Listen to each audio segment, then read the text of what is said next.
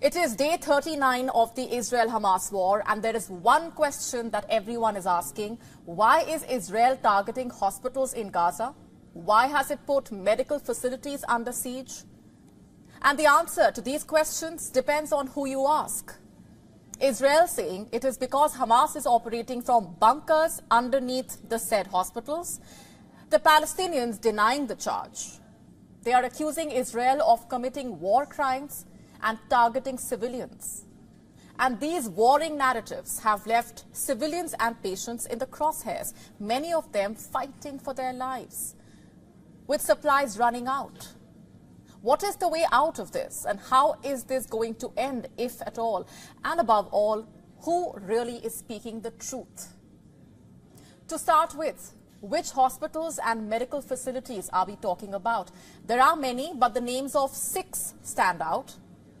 The Al-Shifa hospital in northern Rimal, the Ramtisi hospital in northern Gaza, the Al-Ahli hospital in northern Gaza, the Al-Quds hospital in Gaza's Tel Al-Hawa area, the Al-Nasra hospital in northern Gaza, and the Al-Swedi or Swedish clinic. All these places have either witnessed or are witnessing attacks by Israeli forces. Let's begin with the Al-Shifa hospital, the largest medical complex in the Gaza Strip, located in the neighborhood of northern Rimal. As I speak, it is in the grip of absolute mayhem. Israeli forces have encircled the hospital as doctors inside fight to save the lives of their patients. Just have a look at these images. They show newborns inside the hospital, some wrapped in green fabric for warmth, others wearing only cloth diapers. The doctors looking after them saying that their lives are in grave danger with every passing minute. At the pediatric department of Al-Shifa Hospital, we have the intensive care unit and department for lightweight babies under 1.5 kg, as well as the department of moderate cases.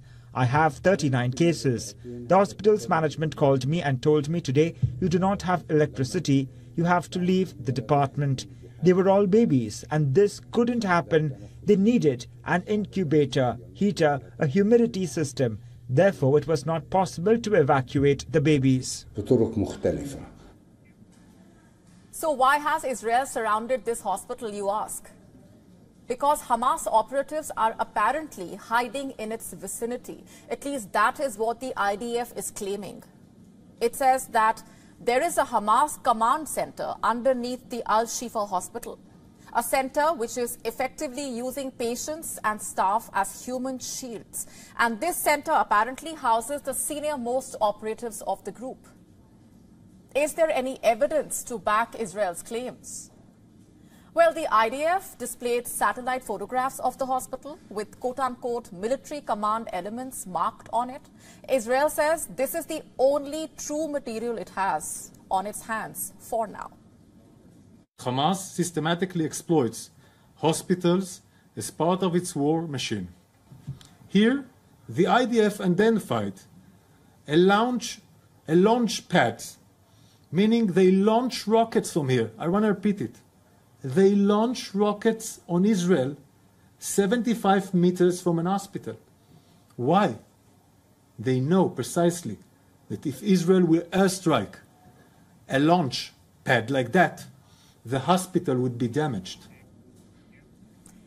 So are these claims being rebutted? Yes. Hamas officials are calling them propaganda. A British doctor working at the hospital has called the claim a quote-unquote outlandish excuse. Even the Human Rights Watch, a US campaign group, has said that it could not corroborate the Israeli allegation. To counter these allegations, Israel is pointing at what it discovered at the Ramtisi hospital. It is one of Gaza's biggest pediatric care centers, or should I say, it was the biggest. Just have a look at the visuals on your screen. They show the Israeli forces inside the hospital compound. They claimed control of it over the weekend. Why? Because according to Israel, the hospital was reportedly used to hold hostages. The video claims to show a basement facility at the hospital, which the Hamas used to store its weapons and keep Israeli hostages. Israel also saying that the hospital was connected to a tunnel with a bulletproof door. Hamas has denied this claim, calling it a well-crafted campaign of lies. Just have a look at this. This is Rantisi Hospital, and this is the place where I showed you the tunnel. I want you to see. Look at what Hamas is holding inside the hospital. I want you to understand, this kind of gear is a gear for a major fight. People shooting RPGs from hospitals. This is Hamas firing RPGs for hospitals. The world has to understand who is Israel fighting against. And next, we have the Al-Quds hospital. Visuals from the hospital showing medical teams working with torch lights. Why? Because electricity supply to the hospital has been cut off. And that's not even all. Over the weekend, at least one person was killed at the hospital. 28 others were injured, most of them children. Israel says it did not target civilians. It only fired on Hamas operatives firing from the hospital. In any case, the Palestinian Red Crescent says this hospital has also been rendered out of service. Listen to this. Sorrow, pain, anger, discontent and disappointment. These are our feelings today after we had to announce Al-Quds hospital in Gaza City is out of service. After a whole week of calling on the international community and humanitarian organizations for the necessity to let aid come in urgently to Al-Quds hospital, the hospital was left to face its destiny on its own under non-stop bombardment which put the lives of our medical staff and patients in danger. Today, we say that the international community and all countries signing the Geneva Convention are fully responsible of the collapse of the healthcare system in the Gaza Strip. Now here's the thing. These claims and counterclaims over the hospitals have raised some pressing questions. Questions about what is allowed under international laws governing war. Under international humanitarian law, hospitals are given special protections during times of war. They cannot become battlegrounds. That said, hospitals can lose their protections if combatants use them to hide fighters or store weapons. At least that is what the International Committee of the Red Cross says. But even if they lose this status, shouldn't there be warnings given before the attacks to allow for the safe evacuation of the patients? Israel says it is giving these warnings. The other side saying the warnings are coming too late. We are, of course, yet to hear the last of this story.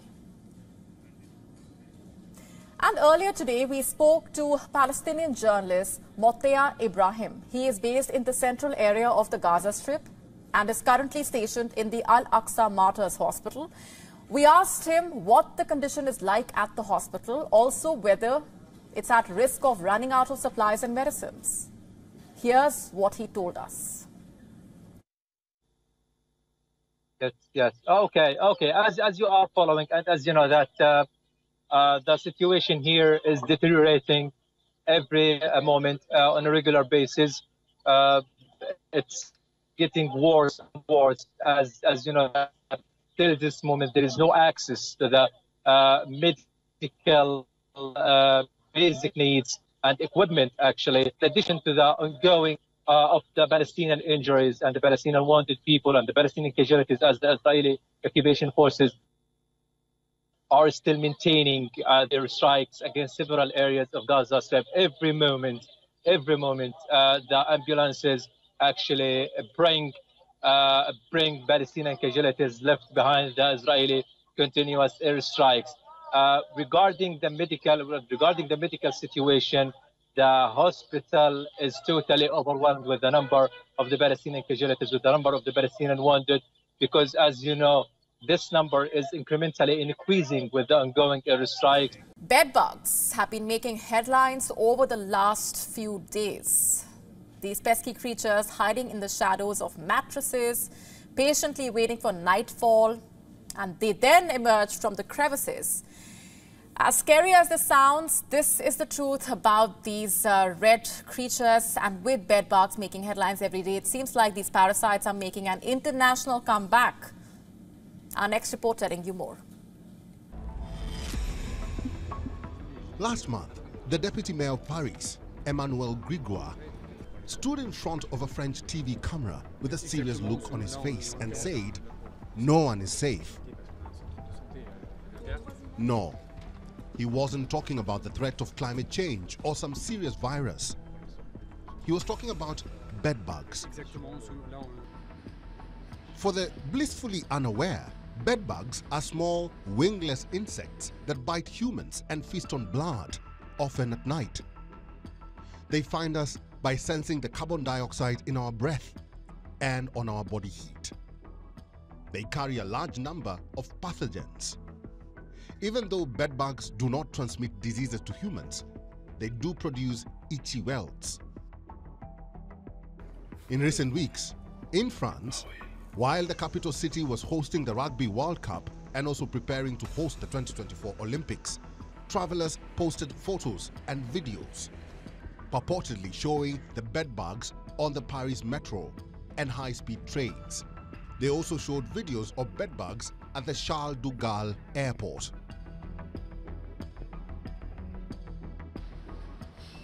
The infestation then sparked a concern that the outbreak would quickly spread to the United Kingdom, but some experts say the bugs were already present on London's public transport network and in cinemas, hospitals and other public spaces.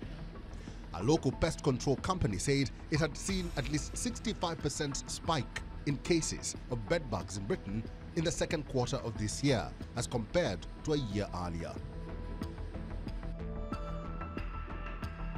Bedbug infestations have also caused concern in other parts. Since last month, at least 30 suspected or confirmed infestations have been reported in South Korea. And considering the severity, authorities in Seoul have also set aside 500 million won, which is over $300,000. The money is meant for setting up a response team to take on the bedbugs. After South Korean officials announced a 4-week campaign aimed at eradicating the pests, Hong Kong airport authorities went on a high alert and started distributing bedbug warning leaflets to passengers at the airport, warning foreign passengers arriving in Hong Kong and locals returning to the city about bedbug prevention and control. Fears of a bedbug invasion have led to panic buying of insect killers and a leap in inquiries about pest control.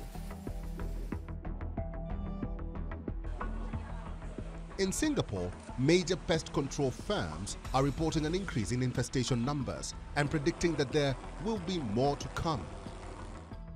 Experts say bedbugs have developed resistance to many pesticides, which is the main line of defense for so many countries.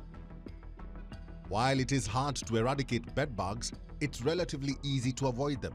It's important that infestations are treated quickly when discovered, as bedbugs rapidly reproduce, and if left untreated, one will be left with thousands to tackle. Bedbugs can be a risk to public health, resulting in a number of health implications including skin rashes, psychological effects, and allergic symptoms. Bureau Report, WION, World is One. Scientists say that statistically, every person roughly has at least 6 doppelgangers out there in the world. That means there could be 7 people with your face, including you. But have you ever thought of having a digitally produced twin? A digital twin who can be experimented on to identify the best possible treatment without you actually having to go near a pill or a surgeon's knife? With the latest developments, it seems like that might be possible. The algorithm of artificial intelligence has gone a step further in the field of medicine, and scientists have now made it possible to believe that within 5 to 10 years, in silico trials, virtual organs will be used to assess the safety and efficacy of drugs that will help individuals get personalized treatments and avoid medical complications. While various companies are already using patient-specific heart models to help design medical devices, a Barcelona-based startup is offering companies the ability to test drugs and devices on simulated models of human hearts. Apart from offering various benefits to the heart patients, this cutting-edge technology is also expected to offer benefits to cancer patients. To make this possible, AI experts at the drug company GSK have already started working with cancer researchers at King's College London. Experts during the trials will build digital replicas of patients' tumors by using images and genetic and molecular data, as well as growing patients' cancer cells in 3D and testing how they respond to the drugs. And with the transformation of medicine from analog to digital, scientists in the future will now be able to predict how individual patients are likely to respond to different drugs, combinations of drugs, and dosing regimens. This AI-produced digital twins discovery is all set to simulate solutions in complicated conditions of pregnancy. Researchers during the course of their trials will help develop drugs for conditions like placental insufficiency and also offer a better understanding of the physiological processes underpinning pregnancy and labor. Although developing a virtual model of the human body remains a far-fetched proposition, the potential of the digital twin to revolutionize management of electronic healthcare records is beyond question. A patient-specific digital twin can enable doctors to pursue a more comprehensive course of treatment by combining their knowledge of the human physiology with the real-time clinical data for running predictive simulations of infections and other disorders. Future generations could be able to use this data to test new theories, also evolving medical practices and finding ways to rapidly advance and improve the patient outcomes.